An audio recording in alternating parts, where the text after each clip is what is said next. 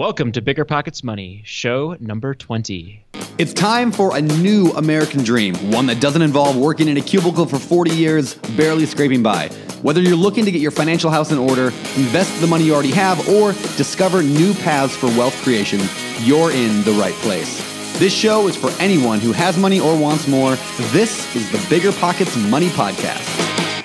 How's it going, everybody? I'm Scott Trench. I'm here with my co-host, Miss Mindy Jensen. How are you doing today, Mindy? Scott, I am doing super fantastic. It's a beautiful day out, and I am so excited for today's guest. We have Jim Collins today from JL Collins NH. He has literally done it all, from busboy, produce clerk, and gas station attendant in his younger days to ad agency founder, sales trainer, radio co-host, and publisher. He's a prolific world traveler. He's visited more than 30 countries on 5 continents via motorcycle, car, train, plane, boat, and even elephant. Jim has lived a very good life, and along the way he learned that money is the tool that you can use to give you the freedom to live the life that you want to live. And he's also figured out the simple path to wealth. Yeah, I was going to say, that sounds like a very complex approach to money in order to kind of sustain that incredible lifestyle. But no, Jim has got a very simple path to wealth. The reason we're saying the simple path to wealth is because Jim is also the author of a best-selling book called The Simple Path to Wealth, which I think Mindy and I both love and would recommend. And I would even recommend, after you listen to this podcast, if you like his voice, you get the Audible version because it's him reading it the whole time, and he's got this incredible radio-ready voice. Yeah, James Earl Jones-esque. Yes. So I want to give a little bit of Jim's background, or I wanted to give a little bit of Jim's background to say, you know, he's done a lot. He has the wisdom to speak from experience and say, I've done a lot of different things. This is the way to go. And today we're going to talk about index funds and how this powerful and super easy set it and forget it investment strategy is what he recommends. Warren Buffett has recommended it. So 2 of the top investors in the world are recommending this path. You should take it. Yes, and a quick disclaimer, we talk about some specific funds on this show. We usually do not talk about specific investments on the BiggerPockets Money Show. We don't talk about buy this stock or buy this property. We talk more kind of in generalities of buy index funds, low cost, that kind of stuff. This show does include some references to specific funds. We do not, you got to invest according to your own strategy and with your own thoughts. We cannot endorse those funds or recommend them as actions that you take. And so you understand that is at your own risk if you take any of the specific funds going on in this show. And as with anything, make your own decisions and accumulate the information and make the decision that works best for you for your long-term strategy. Okay, shall we bring in Jim after that kind of dire warning? But yeah, yes, no. Well, hey, it's a CYA thing. But yes. Before we bring in Jim, I want to do one quick thing, or actually 2 quick things.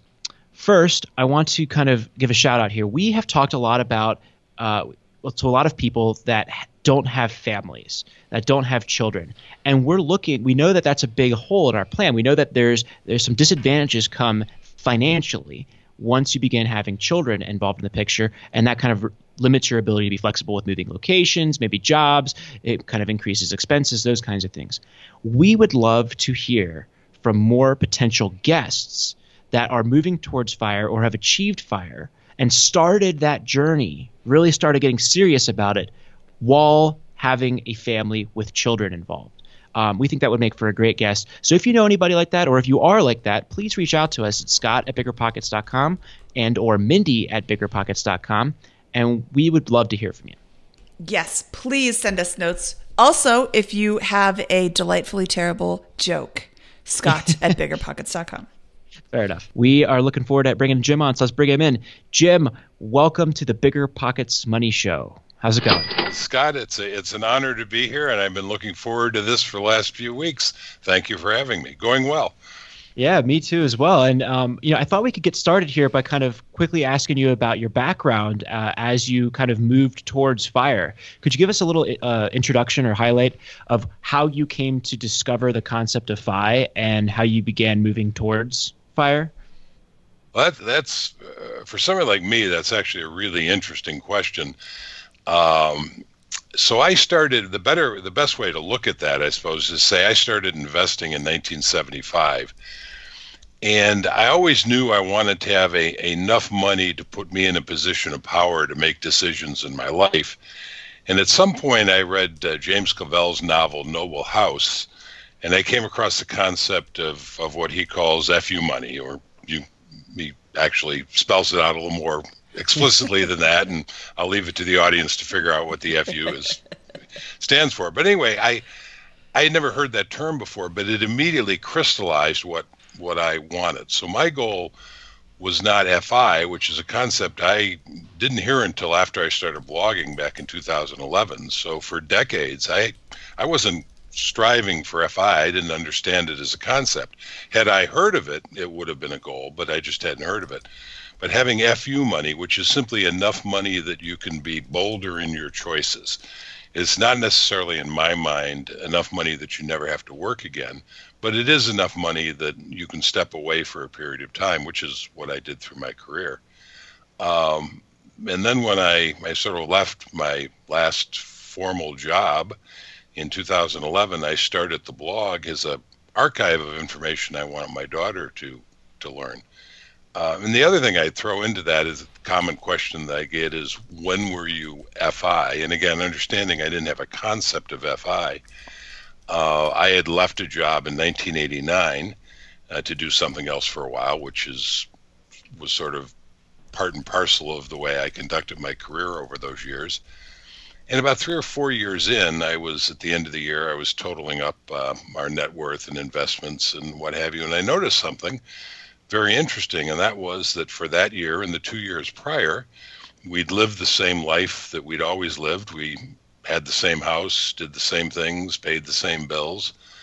I didn't have a job, I didn't have an income, and yet each of those years our income or our net worth was higher than it had been the year before. And I knew something remarkable had happened. It's what we would now call FI, but I didn't have a frame of reference for that. So I knew it was remarkable. I kind of embarrassingly, I don't think I really appreciated the significance of what it was. So I just sort of said, oh, that's interesting, and rolled on living my life the way I always lived my life. So that's amazing. A couple of quick phrases I want to point out that you just kind of said in here is position of power in your life, being bolder in your choices. That, I think, is really what all of this is about, is the fact that you can leave and do something different for a couple of years and have those options come into your life and say FU to those situations that are not in your best interest or that are not making you happy here. I guess moving maybe a little earlier in the journey, what was your career? What were you doing where you were able to save up, and how were you investing your money so that you could get towards this goal that you'd even know existed, I guess? Well, again, pretty early on, I had a focused goal of having FU money. But my career was mostly in the magazine publishing business, in business-to-business magazines. I did, just before that time, I mentioned when I had, in 1989, in the year just prior to that, I had stepped away from publishing and went into the financial business for a year, and so kind of a mid-career change, and then I went pursuing acquiring businesses, and then went back into the publishing business. So that's kind of long and boring. And I think I've sort of lost track of what you were asking me. Well, I'm going to tag on to what you were saying. You said you were in the financial business. What do you mean by that? So I ran into a guy on an airplane in a business trip, and he was working for an investment research firm. And I was very interested in investing in stocks, and I was very active in doing it at the time. So once I understood what he was doing, that was the topic of conversation. And by the time the plane landed, he said, you ought to come and join us. You ought to join our firm. And so a few days later, I had lunch with the guy who owned the firm, and I wound up making a career change. So I was what you call an investment officer, what they called an investment officer, which was kind of a sales guy. I went out and sold our research to institutional investors. Awesome. So I guess my question that I was trying to get at was, how were you able to achieve the high savings rate that allowed you to, I guess, accumulate this FU money? And then how were you investing it on your own in these years, in the years leading up to 1989, when you kind of reached 5, even though you didn't know it? Right. So, you have to understand, when I was doing this, there was no internet, there was no infrastructure, there was nobody else doing what I was doing. So I was kind of blundering along. But what I knew is I wanted to have money available to invest because I wanted to accumulate this FU money. So I just started saving half of my income. And my income in those days, because I was early in my career, was very low. But, I'd lived on less as a college student, so it wasn't any great sacrifice. I was still having a great and enjoyable life. And I had 50% of my income to invest. And I didn't think of this as deprivation, by the way. It was a different way of spending, if you will. Some people, my peers, mostly wanted to spend on fancier apartments or cars or whatever, and my priority was a little different. I wanted to spend it on investments. So that was what led to the high savings rate. So that was the very first money I took off the top, was for my investments. It was the most important money I spent. As to the second part of it, I initially was buying individual stocks, and then a little later I was buying actively managed mutual funds. So I was researching managers, so I was trying to outperform the market, picking stocks myself. And then in addition to that, I was trying to find active managers who could do it. Here's my dirty little secret, and of course I'm a diehard index investor now, and that's what my book's about, my blog is about. But I actually achieved FI, picking individual stocks, and as an extension, picking managers that ran funds picking individual stocks. So sometimes people get confused and they think, well, picking individual stocks or active fund managers is completely ineffective. It's not. It is not as effective or powerful as index investing, but it got me there initially. Okay, and sorry, go ahead. Oh, just to wrap up the thought, it's just that index investing has the advantage of being cheaper, more powerful, and easier, simpler. Okay, and we have talked about index fund investing very briefly in past episodes, but can you just share with our listeners what index fund means? What are you talking about when you say index fund investing?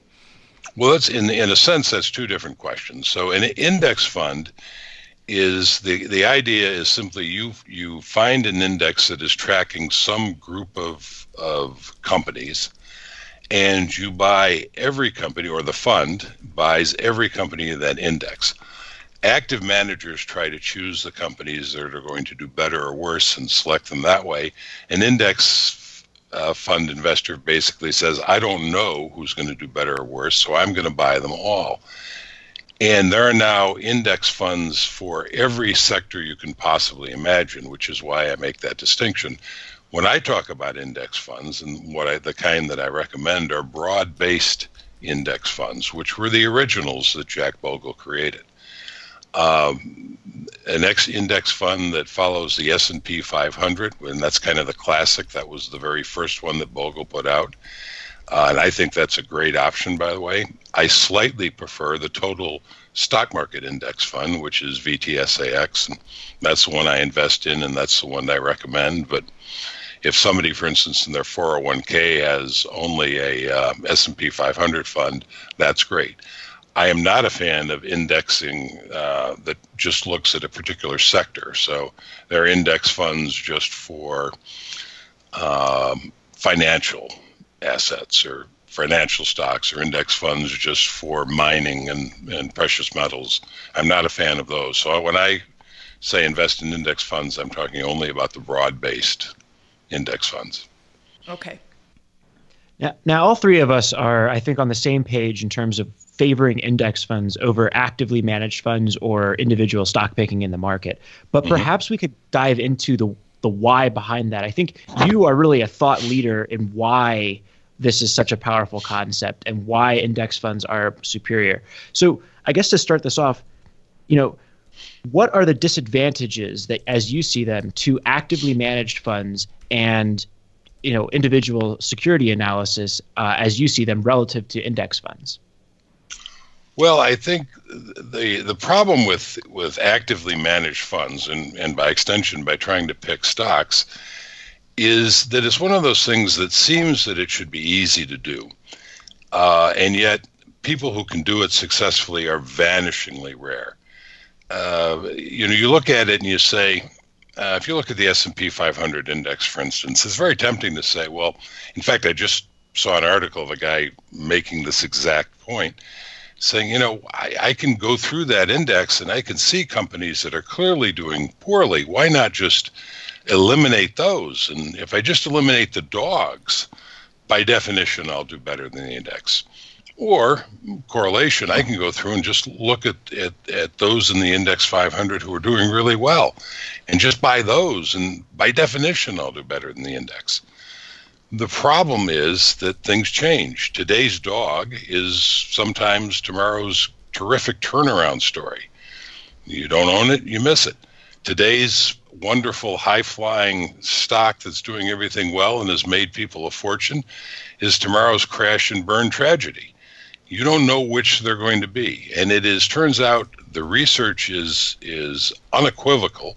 It is vanishingly difficult for people to successfully make those decisions over time. What makes it seductive is that every now and again you get it right. And I can speak from experience that there are few thrills in life better than picking a stock and watching it steadily ratchet up.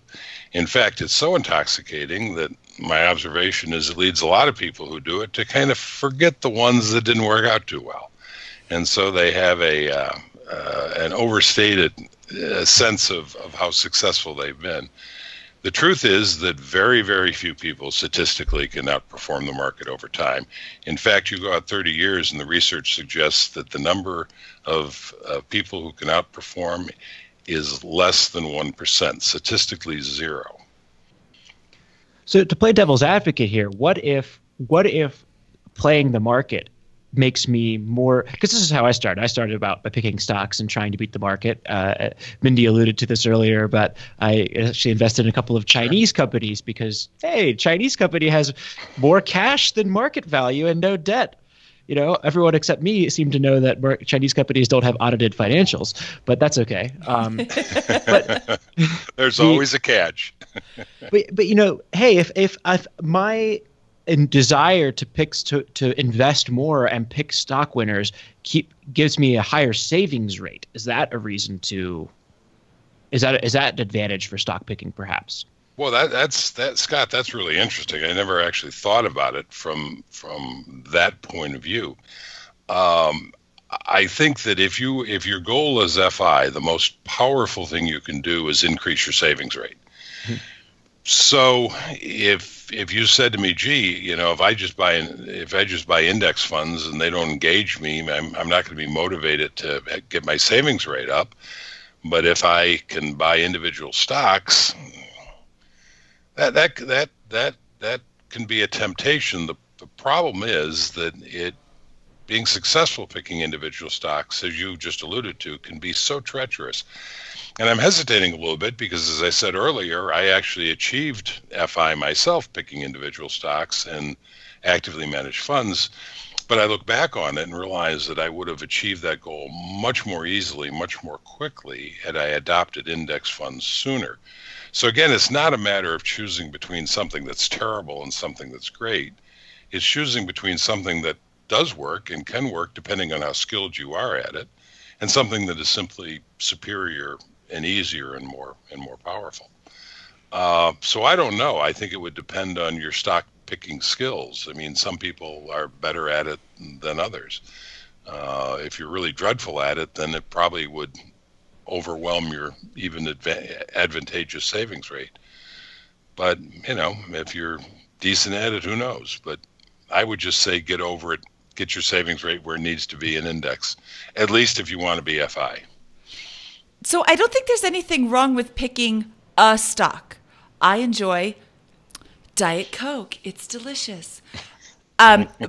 I own Coca-Cola stock. It's not, I don't own all Coca-Cola stock. I mean, not all of my investments are solely in Coca-Cola. I would like to own all of the Coca-Cola stock. I was going to say, if you owned all of Coca-Cola, you'd be doing quite well. Have to fight Warren for that. But that's a company that I want to support. I think that it's totally valid to choose a company that you want to support and buy their stock. Just don't sink all of your money into it. And you can pick individual stocks and invest in index funds. And I think that that's something that isn't really discussed in the FI world. It's always index funds are good, picking individual stocks is bad, and you're a horrible person akin to a child murderer if you pick individual stocks. And that's, obviously Jim is, well, I guess I shouldn't say obviously. I don't know your sordid details in their background. But you picked individual stocks and did very well. My husband has picked individual stocks and done very well, but we are now switching, thanks to Jim, we're now switching over to index funds as we divest ourselves of these individual stocks, but we're still looking at other individual stocks. Oh, this is going to IPO, or when this does IPO, like when BiggerPockets IPOs, if BiggerPockets IPOs, I want to buy that because I support the company and I think they're going to do amazing. But, I don't think it has to be an either or. Well, I agree with you. It certainly doesn't have to be an either or. And I, as you've already said, I have the disease, right? I don't own any individual stocks at the moment. It's been a couple of years, and I have kind of resolved that I'm not going to do it anymore because I do think it's a subpar thing to do. Where the one thing I would object to in what you said, Mindy, is Coca-Cola doesn't care whether you own their shares or not. So I don't think you are actually supporting the Coca-Cola company in any significant way. And I think when you mix, so it becomes an emotional decision. You're getting emotional satisfaction from owning Coca-Cola in addition to whatever economic growth you might enjoy. And I happen to be of the belief that you should separate your emotions from your investments. I think there's a saying that, stocks are never going to love you back. So I would, if you want to pick individual stocks because it's fun and you think every now and again you come across something that will outperform, and your husband Carl has done a remarkably good job of that. I know him personally, and I know some of the things he's chosen, and so by all means go for it. But I wouldn't do it just to say, oh, I want to support this company or that company. I would do it because I say, I think this is a company that has a chance to outperform the index going forward. And I think you should always have that benchmark. One of the things that drives me nuts is when people say, well, I'm going to pick individual stocks and I'm not going to bother to benchmark it because I don't care what the index is doing. I only care about my stocks. Well, again, taking the emotion out of it, there's no reason to invest in individual stocks unless you can outperform the index. I mean, there's just absolutely no reason to go through the time and effort and work. I suppose you could make an argument and say, well, if it's something you enjoy doing, but there's no financial reason to do it. So, I would take the emotion out of it. And then if, you think you see an opportunity to better, at least that's how I did it with the individual stocks that I occasionally bought when I was indexing. But once I discovered indexing, well, shouldn't say that, because I discovered indexing about a decade before I finally accepted it. But once I accepted it, it's done the heavy lifting in my portfolio ever since. And the individual stocks have just been kind of a fun distraction because I liked doing it. So the real reason, I think, the real power of index fund investing is when you look at wealth building from a very high level, top down, there's really four things that you need to be doing to move towards FI. Right, you have to spend less money, earn more money actively, achieve high returns or returns on your accumulated assets, and or start businesses or otherwise create assets from scratch. You have to do some combination of those four things in order to go about this. And where active stock selection, picking individual securities, is a real bummer, is it distracts you, particularly in those early years when it can't have that much impact on your ability to build wealth, from the other things that are more powerful, from focusing on your frugality, from actively earning more income. from actually pursuing something that could produce more sizable investment returns, like perhaps real estate or a business acquisition or starting a business. When you have, let's say you have a portfolio of $10,000 and you go through this exercise of picking winners in the market, and instead of getting the average historical 10% return of the stock market, you get 15%. You outperform by 5%. Well, you've just made yourself $500 over the course of a year, right? $500 is immaterial to your financial position. It's immaterial to the goal that we all have here and we all share of achieving financial independence. You could have spent that time analyzing those stocks in a more productive way. And that's where I see the big problem with active stock selection or selecting an active manager or something relative to index fund investing is perhaps your odds are you're going to underperform or perform at exactly around the average if you just select stocks with a kind of a dartboard approach, or even if you do your own analysis, which is proven time and again in great books, such as what I'm sure we're going to discuss in a little bit, to be no more effective than index fund selection. And that is where the real crime is. That's where you're doing yourself the real disservice. That's where I did myself the real disservice, is I wasted so many hours trying to learn about this and did not instead invest in index funds and actually build my financial position in a way that was more predictable.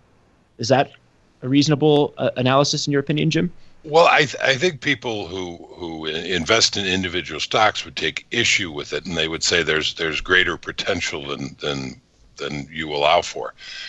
But I would agree with you, because it is vanishingly difficult over time to outperform the index, and so you are very likely to wind up investing a lot of time and effort analyzing the stocks and looking for them, and then once you own them, tracking them and what have you, only to, if you're lucky, match the index, much more likely to lag the index, and in the rarest of circumstances, outperform the index. And if you look at professional managers, some of whom outperform the index for some short period of time, they typically are outperforming it by a percentage or two.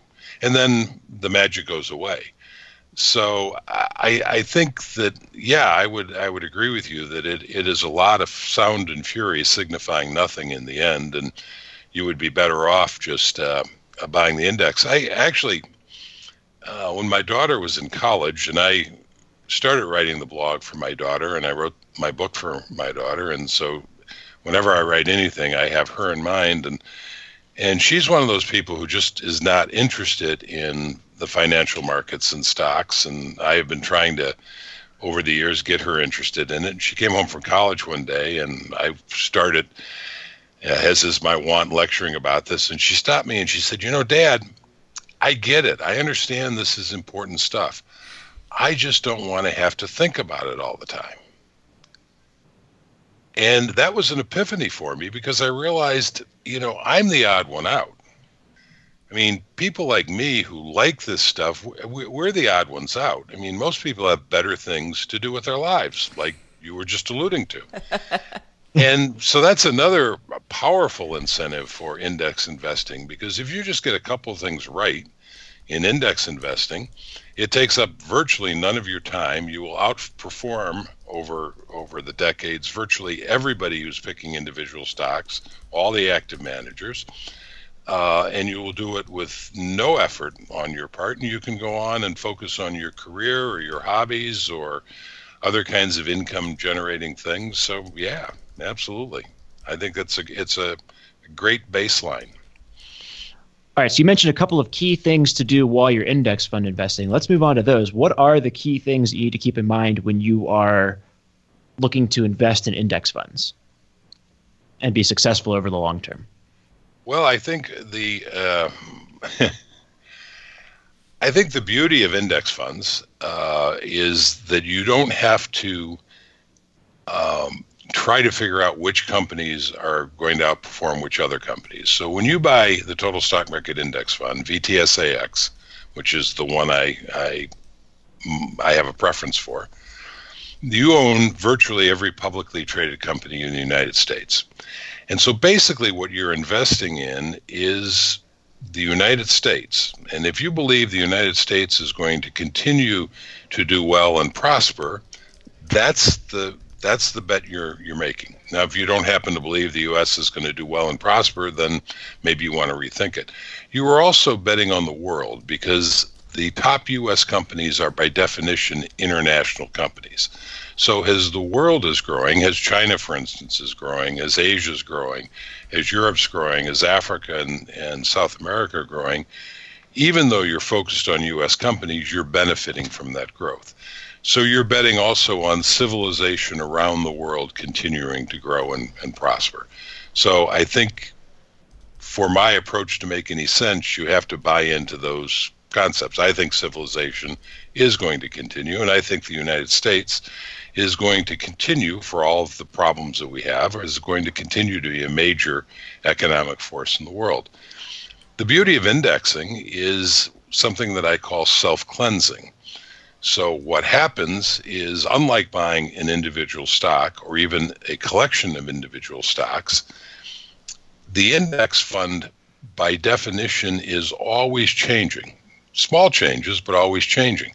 As companies fail and begin to drift away, they fall off the index, because the company has to be of a certain size to be on the index. So the losers tend to drift away. At the same time, new companies are always being formed. Mindy mentioned that BiggerPockets might IPO at some point. So Speculation. But if that were to happen, then that's another publicly traded company in the realm. And I don't have to guess whether BiggerPockets is going to do well or not if it IPOs. I'll be along for the ride. And if it explodes and becomes the next Google, I'll benefit from that. If you guys don't, and you fade away, then that's okay. Now, here's the beauty of this. The companies that fade away can only lose a maximum of 100%. That sounds like a lot. But on the other side of things, if BiggerPockets skyrockets, its growth isn't limited to 100% or 200 or 500 or 1,000 or 10,000%. So you have a rigged game in the sense that the winners have no upside, no limit to the upside, and the losers do. So that's what I mean by self-cleansing. I'm not sure if I answered your entire question. Well, so to play devil, so we have a couple of key assumptions to this philosophy, which is one that you're betting on civilization to continue to grow and prosper. You understand that, hey, these companies can only lose 100% of their value, and they can grow at multiples of that. What if you think that civilization is going to grow and prosper, but not for the next 5 to 7 years? Should you stay out of the market and wait, or what's your kind of timeline that you have for investing in the index funds here? Don't try to time the market. Yeah, thank you, Mindy. So here's the thing. If you, and I get this question on the blog all the time, and especially in times like these when the market has been doing well for a number of years. And if you think the market is not going to do well for the next 5 to 7 years, then sure, you should probably stay out of it. It's your choice. It's your money. I would suggest to you that you really haven't got a clue, because nobody has a clue, because nobody can predict the future. I have no idea what the market's doing right now, for that matter, or tomorrow, what it's going to do tomorrow, or next week, or next month, or next year, or even the next 5 years. I'm fairly confident if you go 10 years out, we'll be rewarded for holding the index. If you go 20 years out, it is a very rare 20-year period where you are not rewarded. So if you look out in the long term, investing in the stock market works out very, very well. And that's the only way, by the way, you should consider investing in stocks. If you are investing and you're thinking that you're going to need the money in 5 years or 7 years, it probably doesn't belong in the market. So nobody can predict the future. And so, yeah, what else can I say? No, I think it's great. And I think that the key there is, yeah, if you're not investing over if you're not investing for the long term, which I almost consider it to be an infinite time period that I'm investing for. Yes. Because over the longer that time, you alluded to this, what you're saying, the longer the time period you hold, the more statistically certain you can get that you're going to be rewarded with the long-term market average return historically, right? If that's 10%. and you're projecting something out, well, it's almost impossible to project out 3 to 5, 7, even 10 years. But as you get farther and farther out that trend line, mathematically, I can be more and more certain that I'm going to be close to that long-term historical average, which kind of gives me an interesting philosophical bent on investing in terms of risk, because I actually perceive having bonds as risky in a long-term portfolio because they lower the total return that I might get from my portfolio over a 30-year period, kind of in the similar vein to what you're talking about here. Do you agree with that assessment? Am I off track here? Or I agree absolutely with everything you said, word for word.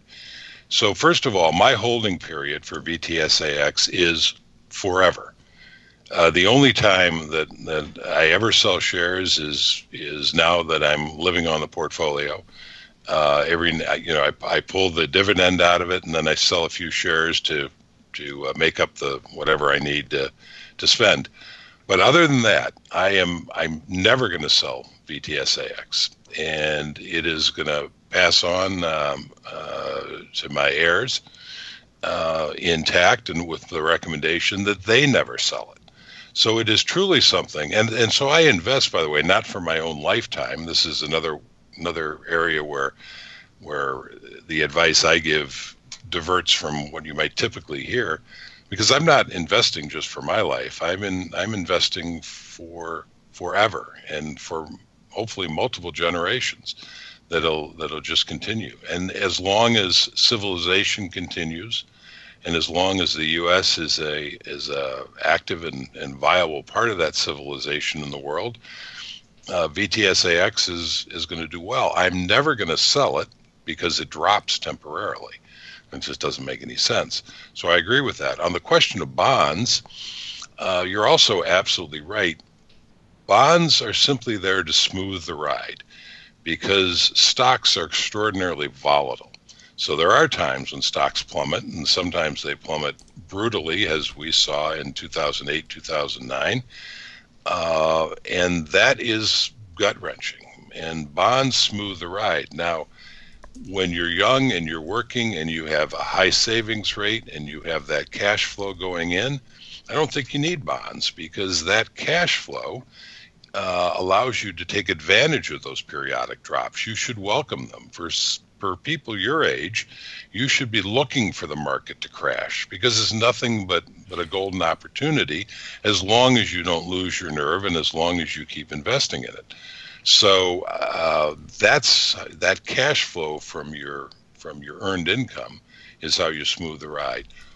When you give up earned income because you retire, whether you retire early or later or whatever time, you don't have that cash flow, then maybe you want to consider bonds to smooth the ride. And then when the stocks plunge, you have bonds that provide a source of capital to take advantage of those lower stock prices as you rebalance. So that's the role bonds have.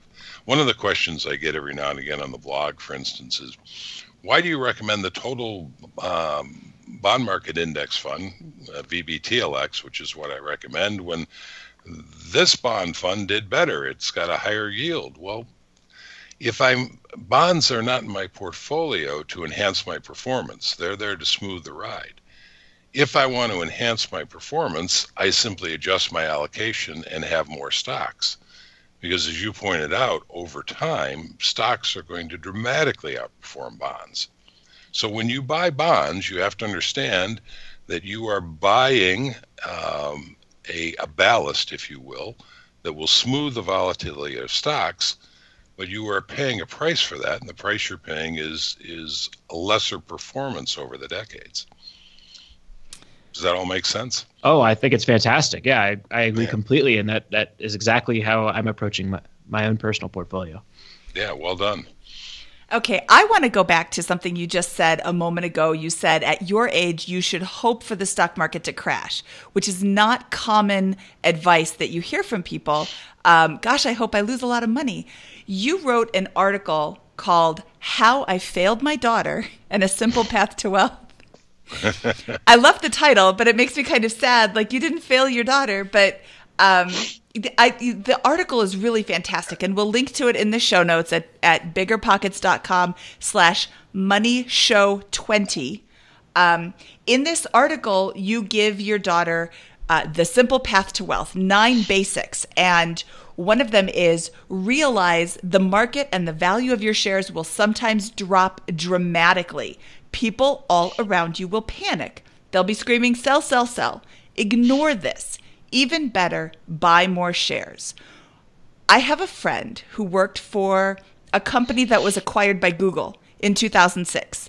And he was there for a few months. He was let go after that. And with some weird thing, he pulled all of his money out of his investment funds, and it was just sitting there like in a savings account or something. It wasn't a savings account, but it was like not gaining any money. But 2007 happened, the stock market went into the toilet, and he lost out on all of that drop.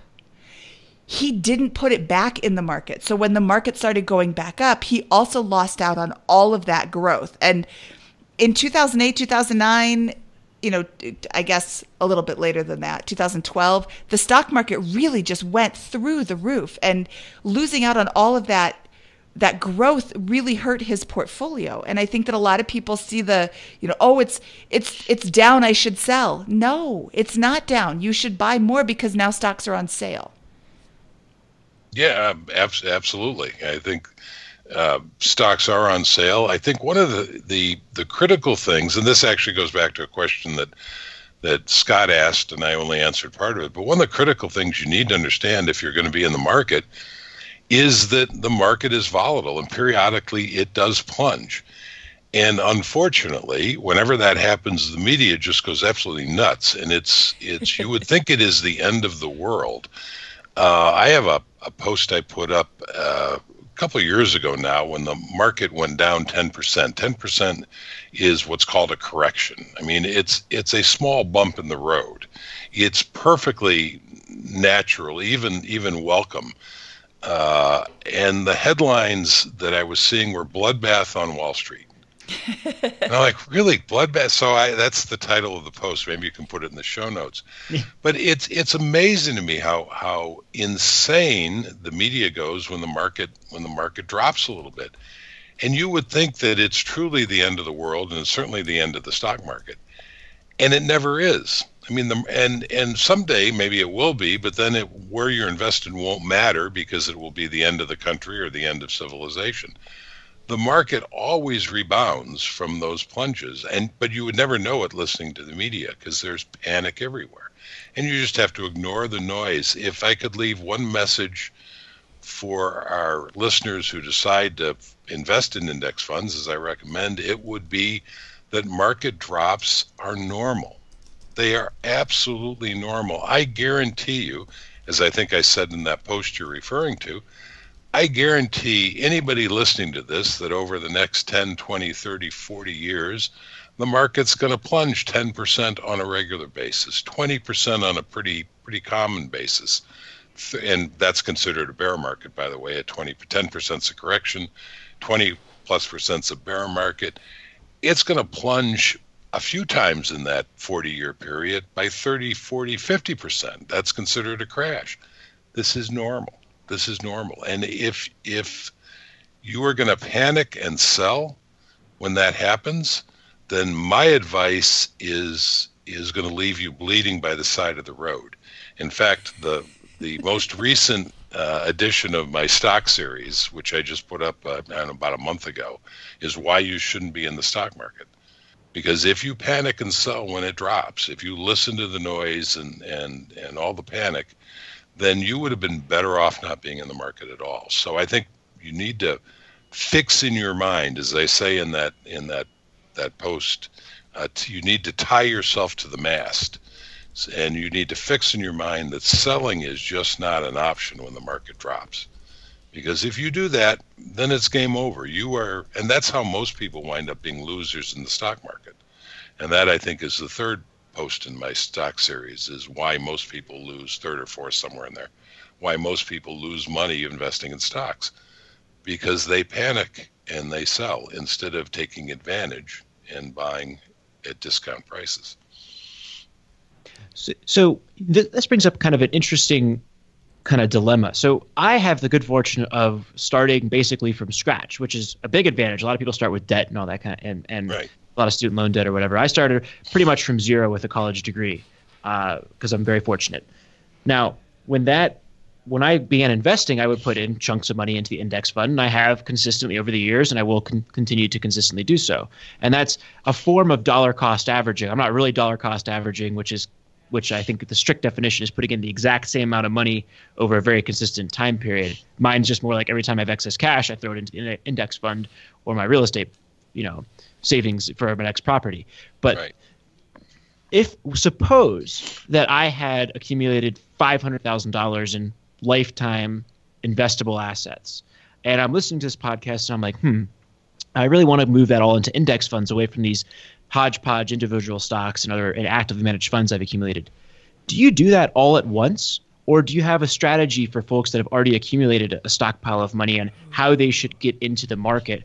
Because it seems like it would be a shame. I don't want to time the market, but it would be a shame if I put all of that money in the market right now and then it crashes 50%. That seems like it would be like a little too much for me to handle kind of mentally. So is there kind of a strategy for that type of person to kind of dip their toe in and get all that money invested eventually? So you covered, as you tend to in your question, Scott, you covered a lot of ground. So yeah, sorry. no, that's okay, because they're it's all good stuff. It's just hard for me to remember it all as I'm responding. Yeah. But starting at the last part first, this post I have about why you should not be in the stock market, which is the most recent one on my blog and the most recent one in the stock series, talks about exactly that.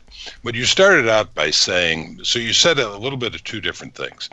So you started out by saying, well, what if I've been investing in actively managed funds and individual stocks, and I've got a bunch of those, and I have come to the decision that indexing is really the better way to go. How do I do that?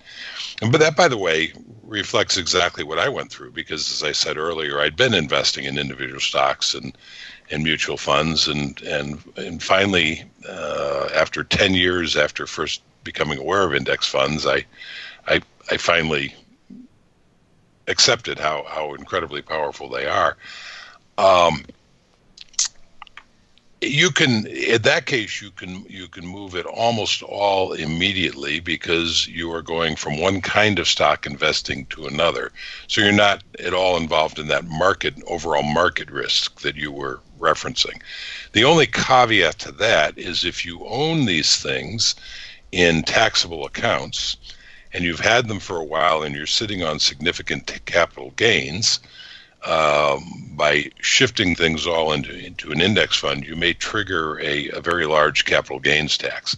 And so you're going to want, and there's no pat answer for that, but you're going to want to be aware of that and think through how you do that. So that might imply that you move some things gradually over time to keep that capital gain from bumping you into higher tax brackets and that kind of thing. But that's a tax issue we spend a lot of time on.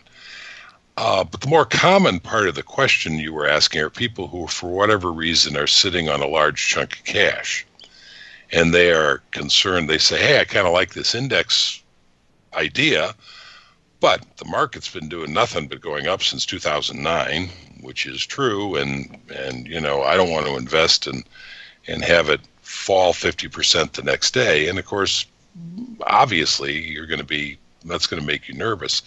But I would suggest that you think about it. So the solution to that, by the way, is frequently classic dollar cost averaging. So let's say you got to make the math easy. You're sitting on $120,000, and that's a lot of money to you. And you say, okay, I'm going to put in $10,000 a year or $10,000 a month over the next year, and dollar cost average my way slowly in, and that way, I don't get hurt if it drops tomorrow. Well, that only works if, in fact, the market drops over the next 12 months.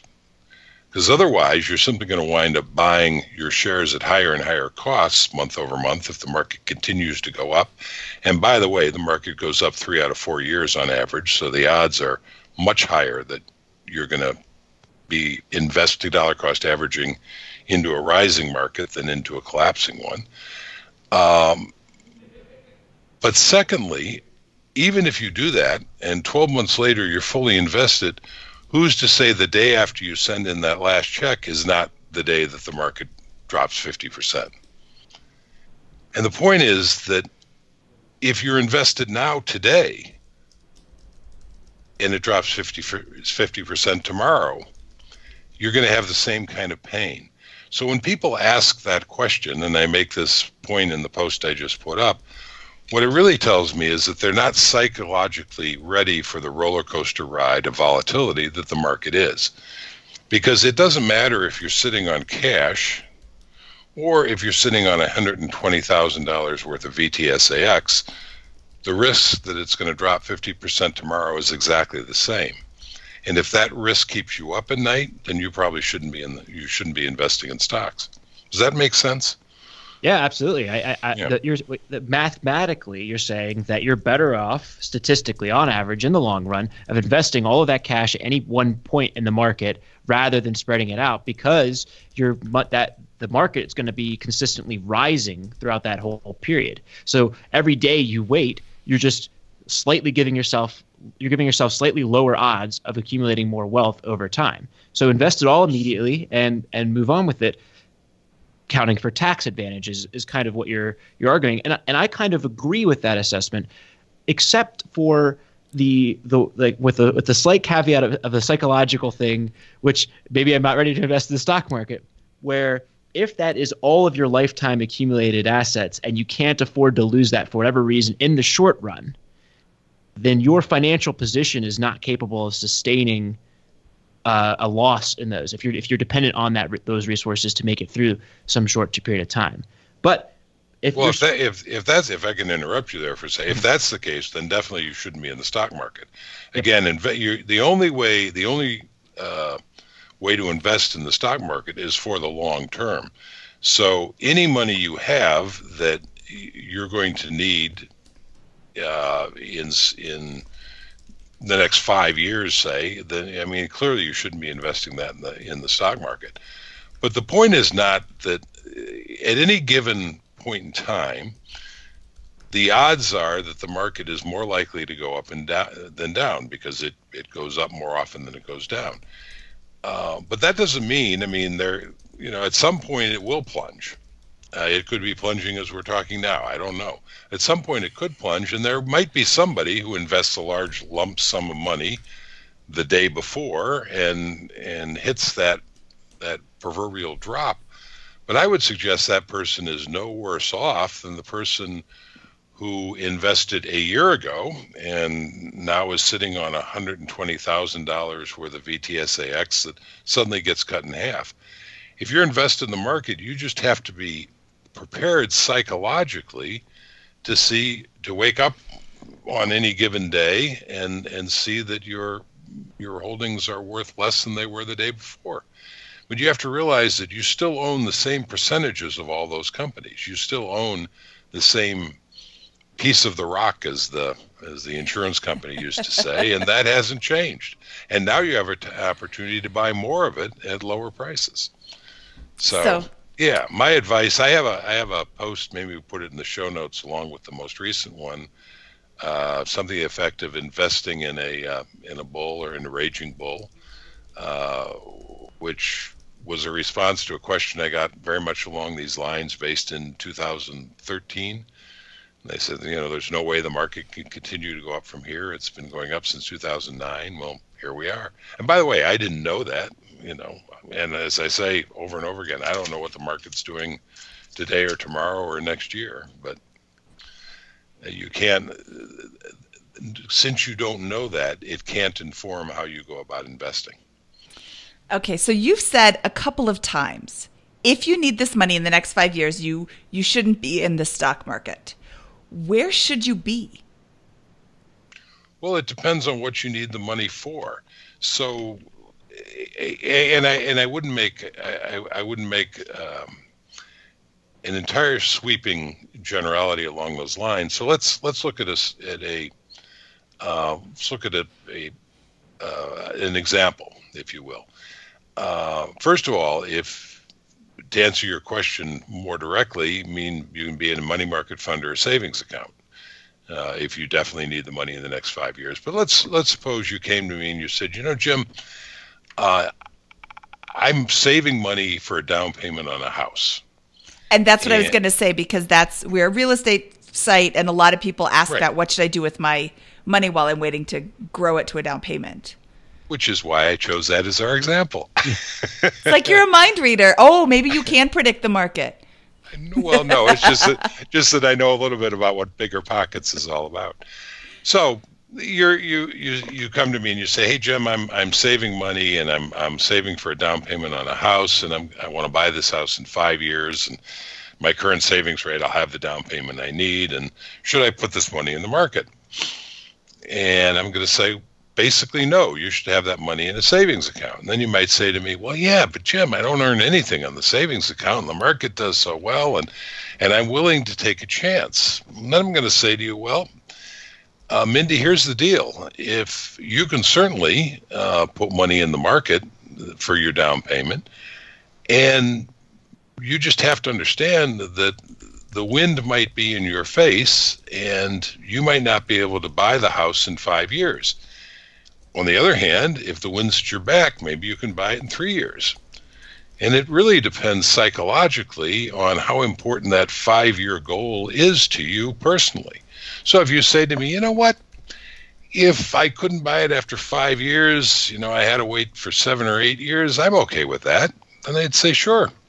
Maybe you should put some of it in the market. Maybe you can do a 50-50 blend with stocks and bonds, which isn't as aggressive and volatile as all stocks, but it'll give you much better potential return over 5 years than just a money market fund or a bank account. So you can play with that depending on your own needs and your own psychology. But fundamentally, if you say to me, no, I want to have that house in 5 years, that's really important to me, I'm going to say, well, then you just need to give up returns and focus on just saving in the bank. So can I put a spin on that question? What if I said, Jim, I'd really like to give myself the best odds at being able to purchase that house as quickly as practical? Would you then change your advice to, invest that money into an index fund and sell it and pull it out when you're ready to buy that house? Well, Scott, I would have to answer. I would have to respond with a question and say, well, how heartbroken are you going to be if the wind winds up in your face and it takes you 8 years instead of 5 or 3? And if you say, well, gee, Jim, that's intolerable, I'm going to say, well, But if you say to me, well, that's all right. I mean, I'm willing to risk maybe it taking 8-10 years if I can get it done in 2 or 3. So then it's, do you feel lucky, punk? Well, do you? I think it's more like I suspect you're similar to me in a way like this, but I always look at things and like, okay, I made the correct mathematical logical choice, and I can live with it if it happens to not work out in my favor, as long as it's not a devastating, as long as it doesn't wipe me out. Bankruptcy is a kind of intolerable possible outcome. So I try to stay as far away from that possibility as possible. But if I have to delay something for a few years, and that's the risk in exchange for getting it sooner, I tend to take that. And that's why for my first several down payments, I actually did invest that money into the index funds. And I knew that exactly what you're just talking about was a possibility, but I was willing to live with it and live with myself if it took me a lot longer to get to my goal, because I thought, hey, the math is on my side in terms of helping me get to this goal sooner if I approach it this way. Yeah, no, I think, and the fact that you said multiple down payments also indicates that you were buying investment real estate. Yep. And so that is probably has more flexibility perhaps than saying, gee, in 5 years, my kids are going to be entering grammar school and I want to be in a certain school district, so I want to buy a house. And yep. And that's a much harder deadline than saying, well, if I can only accumulate this investment real estate in 8 years instead of 5, that's not the end of the world. The only caveat, Scott, that I would put out there is that for most of the people listening to this podcast, the volatility that we have seen in the stock market, while some of it's been brutal, like in 08, 09, or even 87, it's been fairly short-lived. That's not always how things evolve. There are times when the market goes down and it stays down for years on end. It takes a lot longer. So you have to understand that if you're going to do what you did and invest in the index fund with an idea of accumulating a down payment, that it's not just a matter of it may take you a couple of years beyond your 5. It may take you considerably longer. It may mean that you're not going to own a house in the next decade or so, or plus. So there's always that possibility that we could get a long, protracted drop in the market, as you saw in the late 60s and through the 70s, or just a flat market. It's great perspective. Yeah.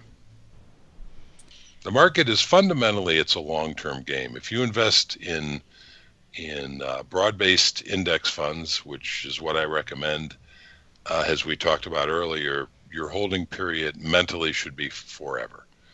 I mean, that's, and investing in it to help you get to another short-term goal, I'm not entirely opposed to. Depends on how much risk you're willing to take, but it's a different bit of analysis before you pull the trigger on that.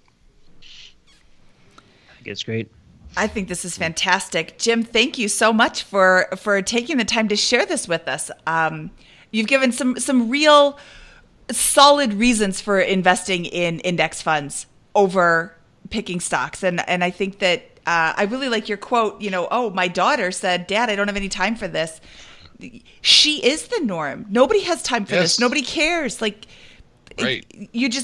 It means so much to me and nobody else cares. Like, they're like, oh, you can watch their eyes glaze over as you start talking about interesting things. And by the way, thank God for the benefit of the world. I mean, my daughter's going out and doing much more important things, making the world a better place. Most people, they have bridges to build and companies to run and diseases to cure and scientific breakthroughs to come through and podcasts to put out. But the beauty of investing is that if you keep it simple, it doesn't have to take up much or really any of your time, very little of your time. And unlike many things in life, the less effort you put into it, once you understand and implement a few basic concepts, the better your results will be. Jack Bogle is famous for saying, what you should do is just buy the index and forget about it, and then 20, 30 years later, he says, don't even open your statements, and 20, 30 years later, when you open your statement, make sure you have a cardiologist standing by, because you're going to be shocked at how well you've done. So, anyway. Well, we just have a few more questions for you before we let you go. We have taken up quite a bit of your time today, and I could talk to you forever because I really enjoy listening to you. And I could talk to you guys forever. This has been a blast. And this has been really informative. I hope everybody listening has gotten as much out of it as I have. I'm probably still going to buy. We had fun. We had fun, yeah. But, if they had fun too. I'm probably still going to buy Coca-Cola, though. Even I'm not going to take the emotion out of it. But that's a good point. We have a few more questions for you that we ask. These are the same questions we ask everybody. We call them our famous 4 because there's 5. Okay. Question number 1 is, what is your favorite finance book? And I would like to say that I think it's 2 episodes ago, the Mad Scientist was on, and he recommended a little book called The Simple Path to Wealth. I've heard great things about that one. I've heard great things too. Assuming that you don't want me to recommend my own book, I think one of my favorites is actually The Richest Man in Babylon. And Same. I hesitate recommending it because it's a very small book. It's very short. It's told as a parable of, not surprisingly, the richest man in Babylon, who basically is explaining to some of the Babylonians who decide, hey, we want to be rich, so maybe it makes sense to talk to the guy who is rich. My hesitation is that the lessons in it are so simple and the book itself is so small and short and easy to read that people might not understand how profound it is. So it's a book I highly recommend, but it's a book that will take you very little time to read, but should take you a lot of time of reflection once you've read it. So I actually like that it's a short book. It's a good introduction, although I do want to say that it's written in King James Bible version, Shakespearean language, which I love, so I enjoyed the book very much. I thought it was unbelievably profound because it was written 100 years ago, and they're saying the same things. Spend less than you bring in. Invest with people who know what they're doing. What was another one? Like, it just pay yourself. Pay yourself, yes. Like all these things that everybody's telling you now, and they were saying this 100 years ago. Like, it's not hard to figure out money. As the book implies, they were saying it 5,000 years ago, right? I mean, so that's a great point, Mindy. This is not new stuff. I mean, what we talk about in the FI community is things that our grandparents sort of knew. Be frugal. Don't spend money you don't have. I mean, how basic is that? How bizarre is it that we live in a culture that takes as normal the idea of spending money we don't have? Yeah. Credit cards, borrowing money. I mean, that's a bizarre new concept. That's, your grandparents would have been horrified at the idea of spending money you don't have. I'm horrified at it. And yet saying it is weird. You're bringing this up. How weird is this that it's okay to do in this society? Yeah, why would you even think about that? That's just the norm. Right, now we're the odd ones out. But yeah, this is not the basic concepts, which are save part of what you earn, live on, spend less than you earn, invest the difference. I mean, that's this. You find this in the Bible. This goes back thousands of years. And that was the point that I forget the name of the guy who wrote The Richest Man in Babylon, but that was the point he was making. It wasn't new 100 years ago when he wrote the book. I love it. I also love that book, and I've read it probably like 3 or 4, maybe 5 times. Yeah, exactly. Years, just because it's so easy to read. It's so perfect. I mean, it bears it. The only thing that I object to in the book is he recommends saving 10% of your income, and I think that's too low. But 50%. 10% is better than nothing. Absolutely, and it's certainly better than going in debt and paying 18% of the credit cards. All right, what was your biggest money mistake? Well, there are so many from which to choose. But I would say if my single biggest money mistake was that, as I alluded to earlier, it just took me a disturbingly long time to see the full value of indexing. The great irony is that I started investing in 1975, which, as it happens, is the same year that Jack Bogle founded Vanguard and came out with the first widely available index fund. And so theoretically, I could have been indexing from the very beginning of my career, and my life would have been so much easier, and I'd be so much further ahead of the game. But I didn't hear about indexing in 1975. I did hear about it in 1985. And even if I'd embraced it then, I'd be far ahead of the game. But as I said earlier, it took me a good decade plus to really accept the value of it. And this is an important point because I think there are a lot of people today who are resistant to it. And it seems so counterintuitive, as we talked about earlier, that you can't outperform the market simply by avoiding the dogs or focusing on the high performers. But the research is definitive. I mean, trying to outpace the market just doesn't work over time. So that's my biggest mistake. I wish I'd embraced indexing much, much earlier. I love how it's an opportunity cost rather than I bought this fancy doodad that I shouldn't have. It's hey, I invested suboptimally, and that's what cost me tons of money. Well, that's part of it, Scott. But the other part of it is that because I wasn't indexing and I was investing in other things, I have a whole litany. When I said there's so many to choose from, I have a whole litany of like Mariah International, my gold mining company. I mean, so. It's like my Chinese fruit juice company. Like your Chinese fruit juice company, yeah. So not indexing gives you all kinds of opportunities to make financial mistakes.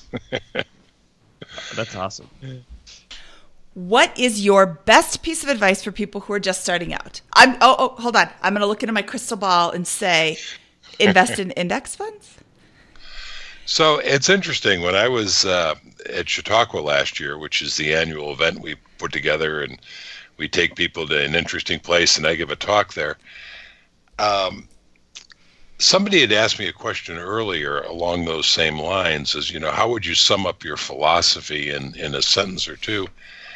And what I came up with, and what I introduced at my talk at Chautauqua, was basically, when you go through my blog and my book, the fundamental message is buy VTSAX, buy as much as you can, whenever you can, and hold it forever.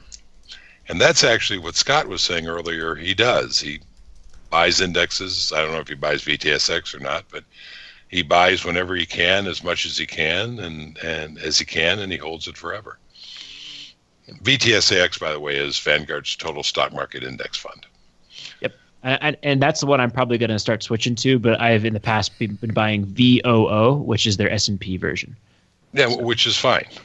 I mean, the S&P 500 is, Jack Bogle himself owns the S&P 500 fund. And so, the S&P 500 makes up about 80% of VTSAX. So if somebody says to me, I own the S&P 500, you're doing great.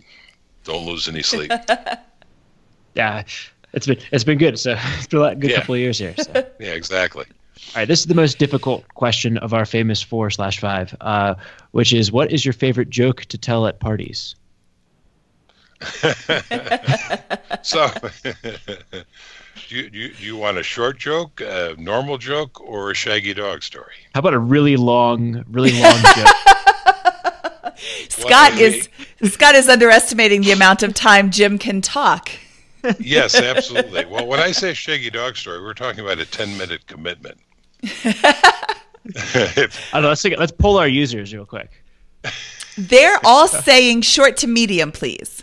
Short to medium. All right, fine. So Mindy, this morning actually, I was listening to the beginning of your interview with Alan Donegan, and I heard you recite the terrible joke of I just flew in and boy are my arms tired. And Scott didn't even get it. It took me a minute. So that is a terrible joke. But along the lines of a short joke of that kind, I will tell you the world's perfect joke. This is the world's perfect joke, and has the benefit of being very short. There are two muffins, and they're in an oven, and the oven is starting to warm up, and the one muffin says to the other, "Man, it's getting hot in here." And the second muffin says, "Holy crap, a talking muffin." Perfect joke. Perfect joke. That was a delightful joke. Thank you for not making it a pun. Every once in a while, our guests don't have jokes, so I always have one prepared. And this week it was going to be about a pizza, but I'm glad I didn't have to tell it because it's kind of cheesy. Well, sometime when we're on no. I'll tell you the 10-minute moose turd pie joke. Oh, moose turd pie. Well, I am going to go on vacation with you this year, Jim, and I am going to make you tell me that joke in Greece. That sounds good. It is a joke best told in person. Moose turd pie. Well, I can't wait. That sounds awesome. Jim, where can people find out more about you? Well, I don't know anybody who wants to find out more about me, but my blog is at jlcollinsnh.com. And if you go to the blog, you'll find everything I've written, and there's a button at the top titled Stock Series, and that's what the blog is most famous for. And I think there are 32 now, if I'm not mistaken, articles in the Stock Series. And then I list some other posts that are relevant to that people can look at. And once you're on my site, you'll see a link to my book, The Simple Path to Wealth. And if somebody is interested, they can go and do that. I always tell people that there is nothing in the book that is not on my blog, and that's very intentional. So you don't have to buy the book to get the information. The book is better organized, and it's more concise, and the writing, I won't say the writing's better, but it is more polished in that I spent more time polishing it. But yeah, when I was writing the book, it was kind of interesting. People were saying, be sure you put things in the book that's not on the blog so people have to buy your book. And I thought, well, that's kind of crappy. I don't want to do that to my faithful blog readers. I mean, the book in large extent exists because I had an audience for the blog. And so anyway, that's... And I'll chime in that there's an audio version of the book as well, read by this guy with a very soothing, deep voice that puts James Earl Jones and Mufasa from The Lion King to shame. So you can also check it out on Audible. Well, it is. It's read by me, and when the Audible people suggested that I read it, I said, "Well, I'm happy to do that, but I'm not a professional narrator, so understand I've never done this before." And they were like, no, people want to hear it in the author's voice. And I said, okay, so we did it. And if it sounds good, trust me when I tell you the credit belongs to the editors, because what I actually recorded was one hot mess that they had to sort through. But I haven't listened to it myself. I had enough of it recording it, so. I thought I was the only one who recorded an audiobook that was a hot mess. And No, this has been fantastic and awesome, and I think we really appreciate you coming on and sharing this stuff. I mean, we had such a great discussion here. Love it. I hope that people go and check out your blog and your book because of the show, and do the right thing, which is invest in index funds for the long term. Well, first of all, I had a blast hanging out with you guys. I am truly honored that when Mindy sent me the email asking me if I would do it, I was thrilled to get it, and it's an honor, and it has been just so much fun hanging out with you. So thank you. I was very honored when you said yes. I always we were honored when you said yes. Yeah, I'm sorry, we were honored. Yes, I always, I like to exploit my friendships and say, hey, can you come on my podcast? But I'm always a little nervous. Nah, I don't do those. I don't have time for your little piddly nothing. And okay, this is awesome. Jim said yes. It's not little piddly. It's amazing. Best show ever is what I think I've heard. And Mindy, I will always say yes to you. Woohoo! We'll see you next week. It'll be the Jim show. That works for me. No, I would be happy to do it again. Maybe you probably don't want to inflict us on your audience next week, but give them a few months to recover, and we can do it again. That'll be awesome. Okay, yeah. Jim, thank you so much for your time, and we will see you again soon. I will look forward to talking to you again and to listening to this when it comes out. Okay. All right, that was Jim Collins. Mindy, what'd you think of that episode? Jim blows my mind.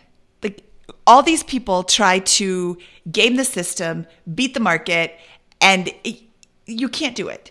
Jim's like, look, just set it and forget it. Well, Jim did game the market, right? Jim, what I think is fascinating about Jim is Jim did game the market. He did try to pick actively managed funds. He did try to pick the winning stocks, and he succeeded in achieving financial freedom in doing so, yet has the wisdom to go back and be like, you know what? I actually slowed myself down a bit. I could have done it faster if I just stuck to this very fundamental, passive, boring index fund strategy. I would have been in the exact same position even sooner. Well, so in that respect, then he didn't beat the market. He just did well. Yeah. I think it speaks to the fundamental that achieving financial independence is first and foremost a function of your savings rate and not your investment strategy, which I think is kind of a powerful insight. Your investment strategy is secondary to that savings rate. As long as you invest in something that has a potential to help you grow fairly quickly, be it real estate, be it stocks, be it bonds, be it actively managed funds with high fees, you will build wealth over time if you have a high savings rate and continuously invest in something that has a reasonable shot at upside. But you can do it faster and better and easier and more passively with index funds, I think is Jim's point, and the point that you and I would agree with. That's a really great place to leave this discussion, to end this discussion, Scott, because Jim just dropped knowledge bomb after knowledge bomb, and that's pretty much sums it up. You can do it in a multitude of ways, but you can do it faster and cheaper and easier with an index fund. Yep, love it. All right, for episode 20 of the BiggerPockets Money Show, this is Mindy Jensen, over and out. Nice.